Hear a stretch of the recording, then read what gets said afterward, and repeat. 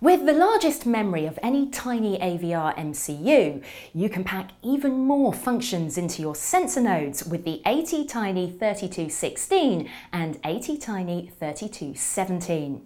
In addition to a 32KB flash memory, these MCUs have dual ADCs.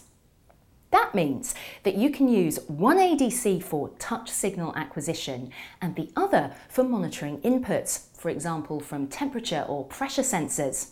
Or maybe you'll use both ADCs to monitor different sensor inputs or for synchronous sampling of voltage and current. Whatever you decide, you'll get improved accuracy and real-time performance as well as built-in safety functions.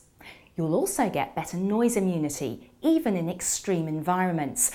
That's because these MCUs operate up to 5 volts and are rated for temperatures up to 125 degrees C. So, to improve your sensor performance, check out the website today.